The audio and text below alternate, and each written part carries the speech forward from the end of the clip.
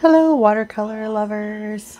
I just wanted to make a quick video because I just purchased a couple of the Betty Hayways brushes, and I live in the United States, so I had to wait for them to ship from the Chelsea Paper Company for a good while. It was like 3 weeks or so before I got them in, and I wanted to show them to you and kind of give you my take on if they're worth the price and then the weight, because I know they're kind of like the big hot thing on YouTube now, and I'm definitely guilty of looking at YouTube videos and everybody's getting it, and I'm like, oh my gosh, that looks so much better than everything that I have.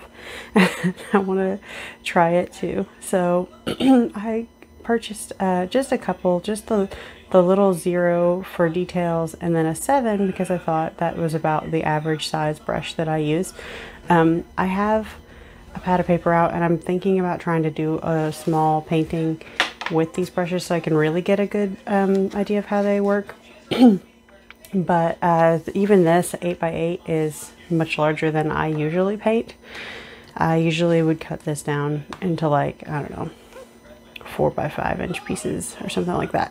So anyway, these are the brushes that I ordered. Of course, again, the 0 for details, and then the 7 because I thought that'd be a good everyday brush.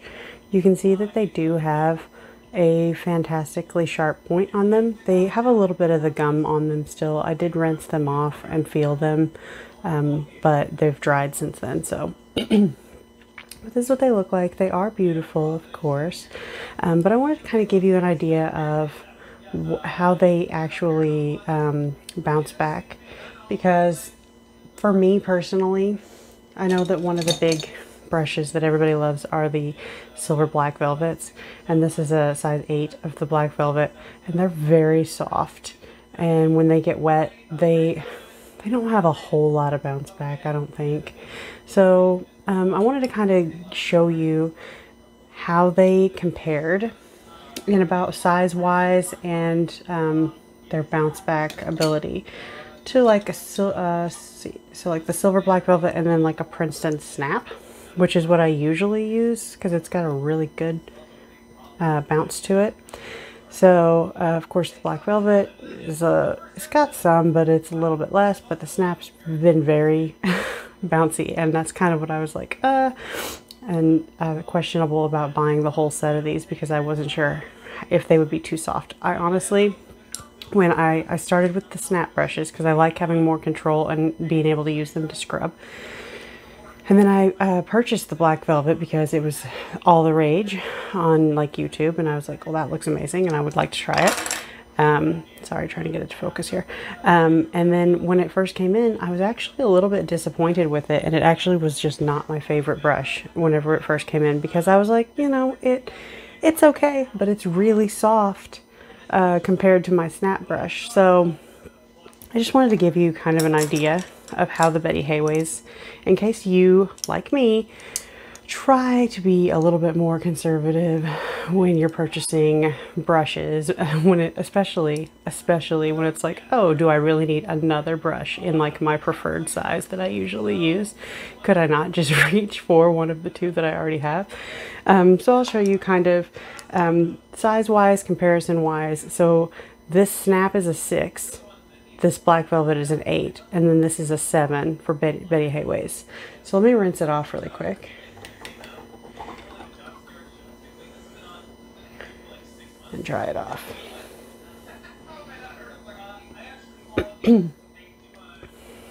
Okay, so like here's our 7 for Betty Hayways, and you can really see that it's got that snap back, just like a Princeton snap brush would. A little better. I'll even get this wet here so we can really have a fair comparison of the point and the snap when they're wet. So like, here's my Princeton snap. It's got a good bounce back. The point I wouldn't say is as great on the snap brushes, but it does come to a good point, and this has been obviously used quite a bit. It's well loved. So here's my Betty Hayways. Excellent snap, beautiful point. It's got such a fine, tiny point on it. So I'm excited to try that out. And then here's just a silver black velvet for you. With regards to what I was saying about just how soft they are. And I know that that is a lot of people's preference. Like, they do kind of come back, but they're just so soft. They, like, if I press it on my paper, it's going to kind of keep that shape, that where I pressed it. So it's just a lot softer. Like a Princeton snap, if I press it on my paper, it bounces back. And Betty Hayways, it bounces right back. So sorry that if that's difficult to see with my brown background, but that's more of what I prefer in a brush personally. And I know everybody's preferences are different. A lot of people really, really love a soft brush. My own personal preferences, because I'm fairly new to watercolor and I like that little bit of extra control that I have. I prefer it to be, to have that snap back, that bounce back. So, and here is my 0 in Betty Hayways. Sorry, I will focus it in just a second. I'm rinsing my other one off. Here's a 0 and a Princeton snap. So these are the same size, Betty Hayways and Princeton snap. I purchased the Betty Hayways 0 because the snap is the smallest one I have, the smallest watercolor I have, brush that I have, sorry. And it is, I don't know how well you can really see that the end of it, waiting for it to focus here, has like a slight kind of curve to it, and it has a tendency to get like, here, put this down. Oh, I hit my camera. Sorry. It has like, it'll get like one random hair that will drag along the paper, and I can't stand it. So when I saw all the reviews about these and I wanted to try one, I was like, well, I'll go ahead and get it for detail because they say how beautiful the point is, and they are not lying. Now, I haven't used it yet. It hasn't got any wear and tear on it, so I don't know how well it'll hold up. Hopefully it will hold up really well. It's beautiful though. It's got a gorgeous point on it, so I'm really excited to try it. I just wanted to show you, like I said, to kind of give you a comparison. Size-wise, it's always so difficult to order a brush online because you can't really see. But like on the left is my Princeton snap, and on the right is my Betty Hayways brush, and these are both a size 0. And then again, this is like the normal size for me that I would use. So Betty Hayways on the left, that is a 7. In the middle is my Princeton snap, and that's a 6. And on the right is my silver black velvet, and that's an 8.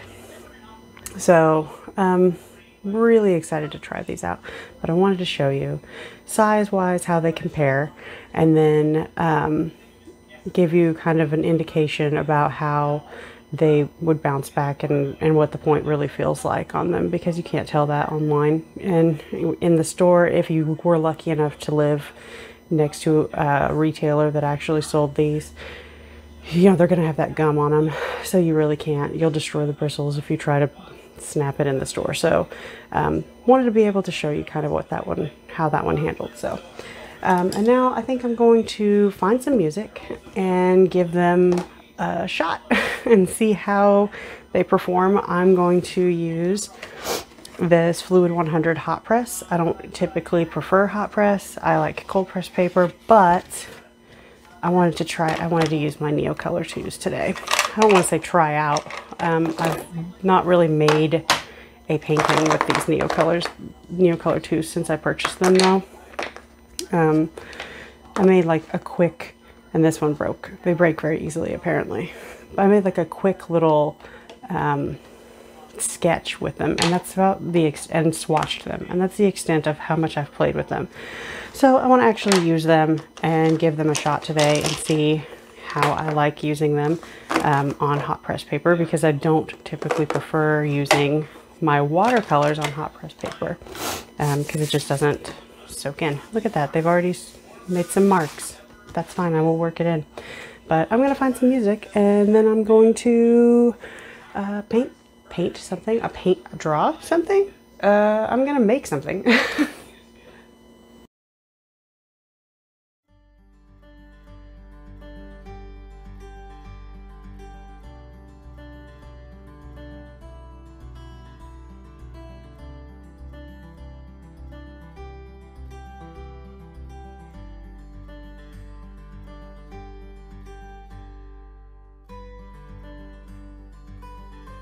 Hello, me again. So I actually neglected to tell you whenever I was talking about how these brushes are such a hot ticket item on YouTube. The reasoning as to like why they're so popular, I think right now. From my understanding, and I did not research these brushes, but from my understanding, listening to YouTubers, these brushes are 100% ethically made, vegan friendly, fully synthetic brushes. And that is something that a lot of YouTubers in the art community value very highly. So I think that's a lot of why they're so so popular right now. And I think they're probably also a little bit newer, but that was something that I neglected to mention. And if that's something that you value very highly, that could impact your decision on whether or not you choose to add these brushes to your collection. So I wanted to let you know in this little narration. So I did spend some time with the brushes this afternoon. I painted this adorable pug, Toshi, in his little knit sweater. I got his photo from Unsplash, where his owner, Charles DeLuvio, so kindly uploaded him for us to look at and spend some time with this afternoon. I did enjoy using the brushes. I thought they were fabulous, but I spent so much of my afternoon today and my evening tonight screaming internally because I forgot that I really hate hot press paper, and I'm gonna obviously keep this paper and use it. I'm gonna use it for my gouache, but I forgot how much I hate this paper and how the pigment just like sits on top, and you can see every brush stroke in every layer. And I was really bummed whenever I remembered it about a third of the way into this painting. So another point of frustration for me in this painting process was that I did not purchase, when I purchased my Neocolor 2s, I did not purchase a black. I just figured if I need a black watercolor, I can either mix one, or I do have some black watercolors in my collection. So as you can see, I am mixing off to the side there. I've got the Core High Chroma set, and I decided that I was going to try that, and because it's also newer to me, and I thought I'll see if I can mix a nice true black with that, and I just could not. The set includes quinacridone magenta, pyrrole orange, cobalt teal, dioxazine purple, green gold, and quin gold, and I tried every combination of complementary colors in that palette of the High Chroma set, and I just could not get a good black. He's a lot warmer than I wanted him to be. As a result, I really wanted him to be cooler than he is, but that's okay. He is still absolutely adorable. So, and looking at his cute little puggy face definitely did help me deal with all of my internal screaming this afternoon. But that is really kind of beside the point. The brushes themselves did a fantastic job. Every time I picked one up, I was happy with it. They held a good amount of water. They pushed the pigment around and moved it around on the paper really well. Scrubbed it up and lifted really well whenever I needed it. They came to that fantastic point, and they did a great job whenever I was trying to get fine details in the eyes. So the brushes themselves I was thrilled with. I just was frustrated because of my own silliness and not just getting up and going and getting a black. I just stubbornly refused to do that and fought the paint and the paper all afternoon. So I'm gonna look forward to painting again, but using my lovely cold press Arches paper and not being angry the entire time, so that I can really enjoy my brushes. That being said, like, I did go ahead and order the rest of, well, pretty much the rest of the set. All of the sizes that I figure I will actually use, I did go ahead and order.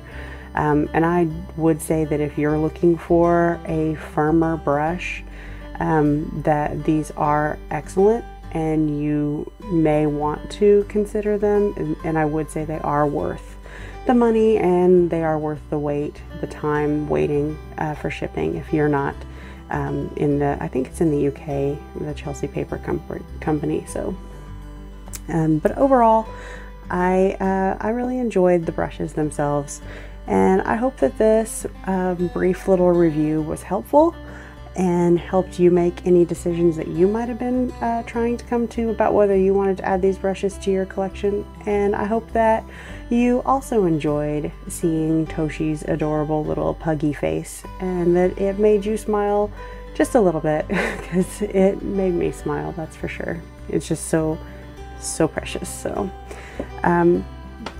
if you have any questions, feel free to ask and I will try to get back to you. But thanks for watching, and I hope you have a great night.